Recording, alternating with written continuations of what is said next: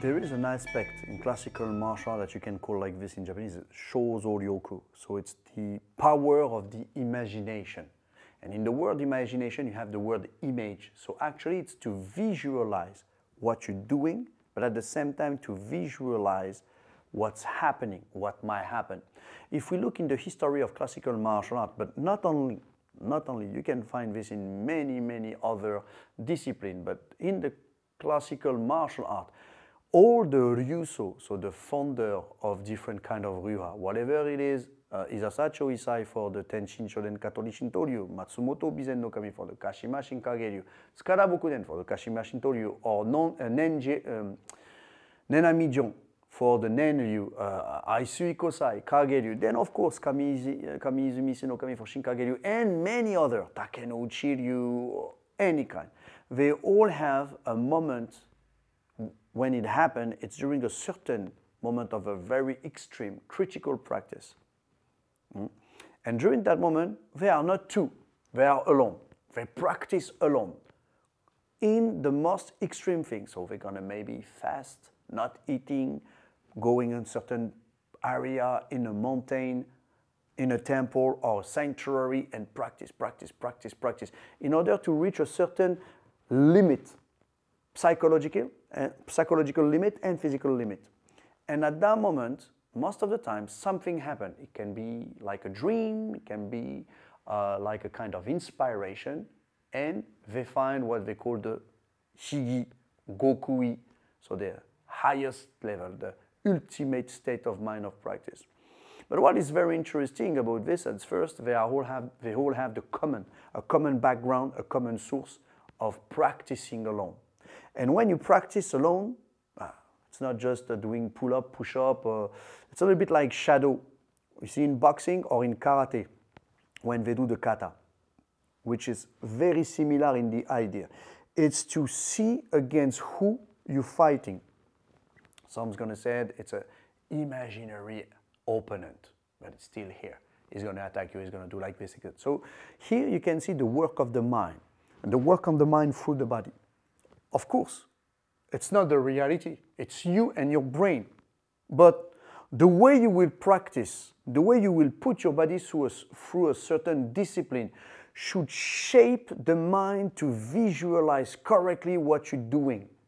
And the same, for example, in the way of praying, in the way of doing meditation, there is a visualization about yourself and the way you breathe in order to understand and to sense, instead of understand, to sense, to measure what is working inside. Who are you?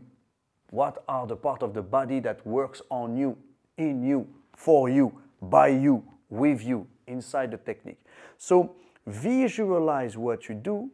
It's very important, because if you don't visualize, you know, I like the word visualize because of course it comes from Latin. And in the word visualize, for example, in French, visualiser, so visualize, you have also the idea of vision. So a vision, visualize, it's to have a vision. And vision, visualize, maybe with my accent, you hear it a little bit, you have the word vi. In French, it means life. In Spanish, la vida, for example. So this, it's also because, of course, same source in language. To visualize, it's to put in life, to put in motion. In other words, to give life to something. Of course, reality is the test. Reality is going to test if your vision was good or not. So we can also say that, for example, all the founder of those different Ryuha, Katori, Kashima, Shinkage, etc., if their vision was wrong, they will die.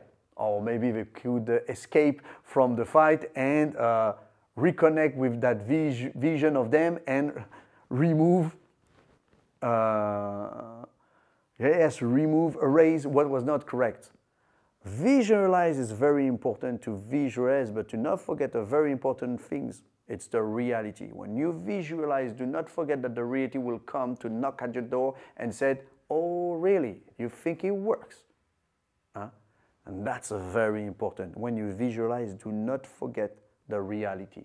And if you visualize through the reality, then you can see a path through your practice, something that's going to transform you and shape you and look things in a different way.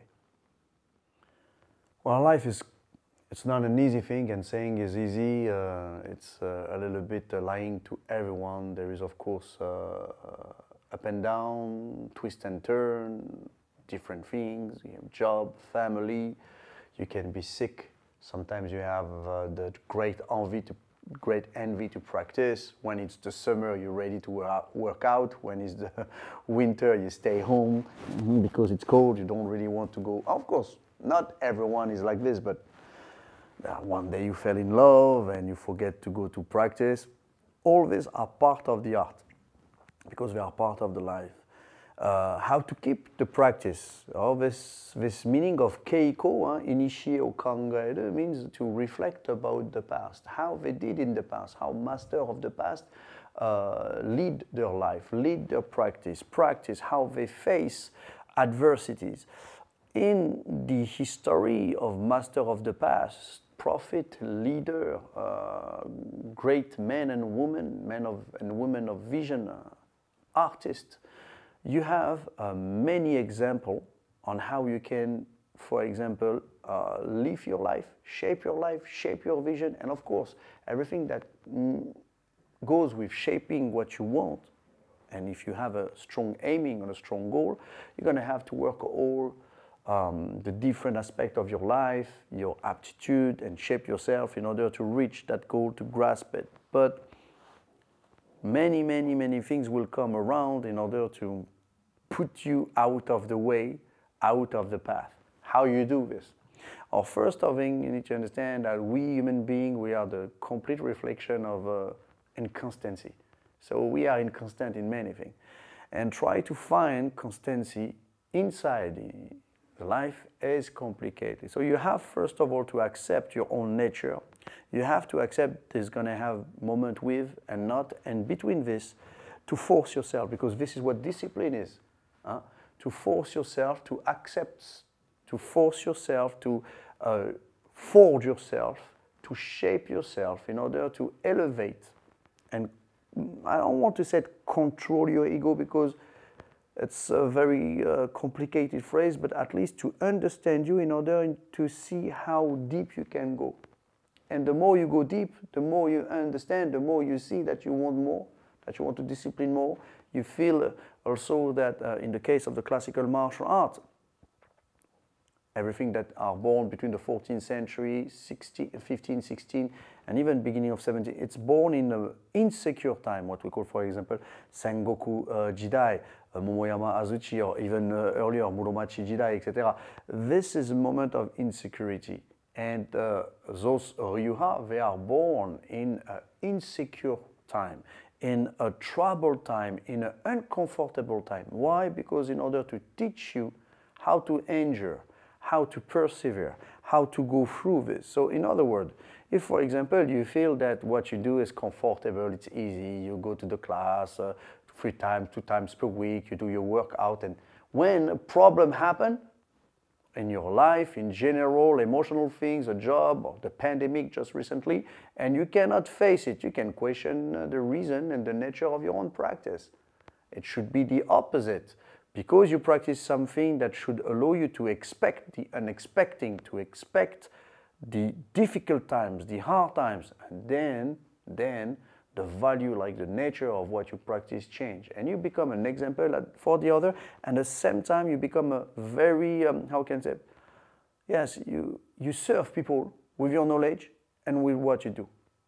So how you can do? But just keep on trying. That's the only way. That's the only way. And here the meaning of nintai, to endure, to persevere, to go through. It's not just about few things that happen in life. It's the first thing you have to endure is yourself.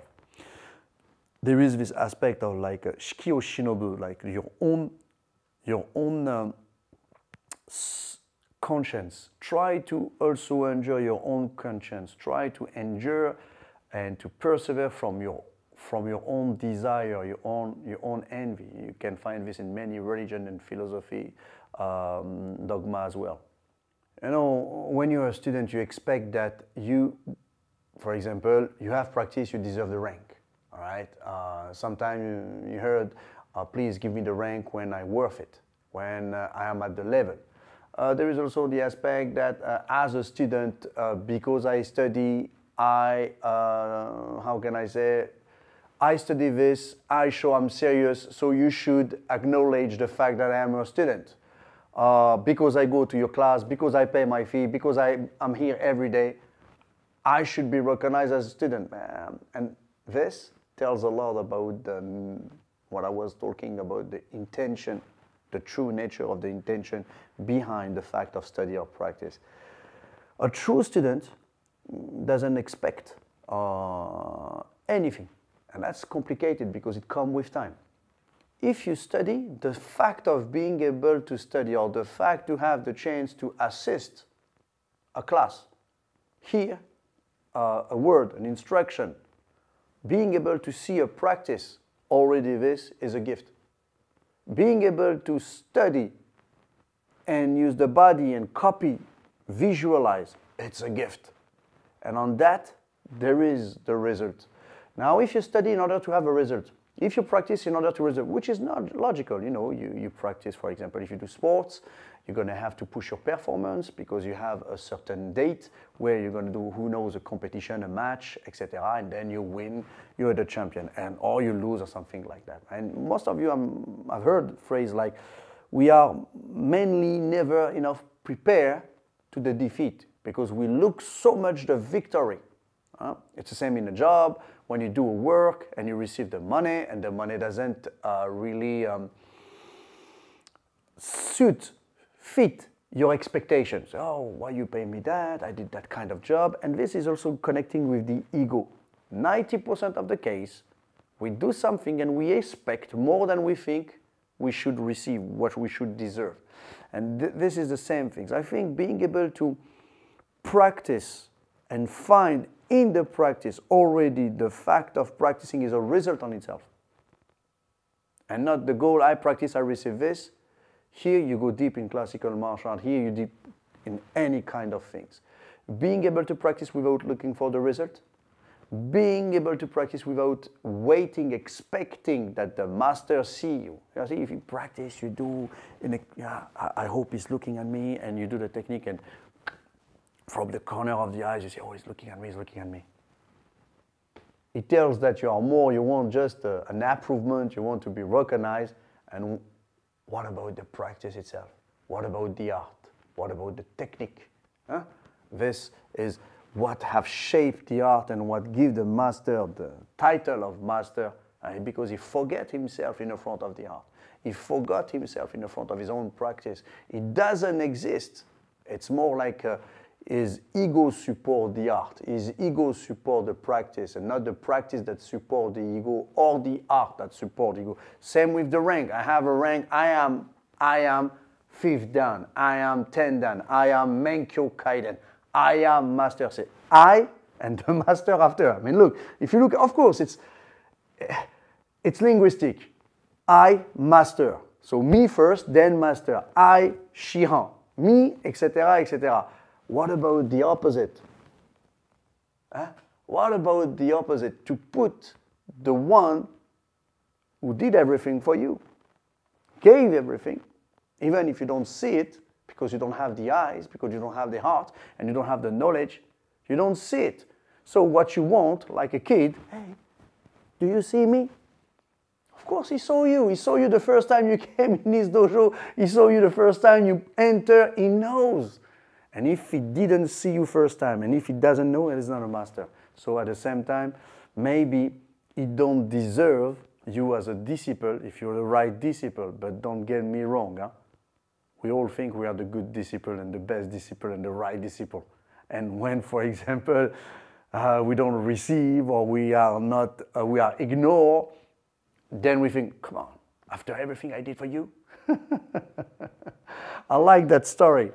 I like that story. For example, this is everything a master give you, all right? The teaching, etc., etc. He's helping you even when you don't understand. He's giving you things even when you don't see. And at the moment there is a problem, you know what you said? You said, what did you do for me? And all the knowledge and everything is went out. Sometimes you have to ask yourself if you are worthy for the knowledge. Because study is not enough. You study by interest. You study to become good, all right. Because you want to be recognized, all right. Because you want to be the next one, the wannabe, you want to live large, to be a martial artist, good.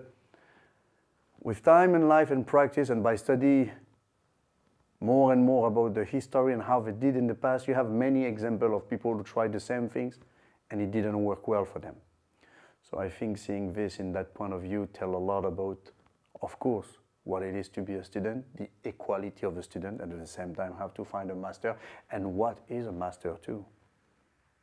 Sometimes we have, let's say, a roof intellectually, physically, and of course with age, we reach a roof. For example, if you look at sports martial arts, for example, maybe, 20s, you are the prime until 30s. And then from 30s to 40s, you have, let's say, the still good 10 years. But when you start in the 40s going lower, physically you cannot. Especially if you don't cultivate this very simple mind, but complicated at the same time. You don't cultivate that learning aspect, go deep aspect. You try to not keep that kind of mind who said, oh, I rich, oh, I know, I have the rank, I know. It's very difficult to remove that self-esteem to think that, okay, I rich. So once you reach this limit, what's the choice? You quit, you stop, or you just, stay comfortable. I know I don't need to go, I don't need to prove myself anymore, which is a little bit also a kind of a proof of ego. We always need to prove ourselves. Life is a test. Life will test your intention. The practice, actually, the practice on itself, the art you choose, will test your intention. Through that master, through life, through everything. Through love, through the betray, through everything. It will test you and see if, when you said, oh, I'm going to follow him, I'm going to follow the heart, this is the heart of my life, then you quit. Now ask yourself when you quit. Is it you who quit or the heart who quit you? Or the heart who give you the chance and obviously you didn't have enough endurance, psychological strength, maybe passion, maybe heart to go through this. How you do that? The first things, like any kind of student, like any kind of human being, it's to keep the critical questioning of yourself. Of course, it is easy to question and to critique the master. Of course, it is important to keep a critical mind. But the critical mind you have on the other should first be turned toward yourself, toward the way you move, how long, on which term.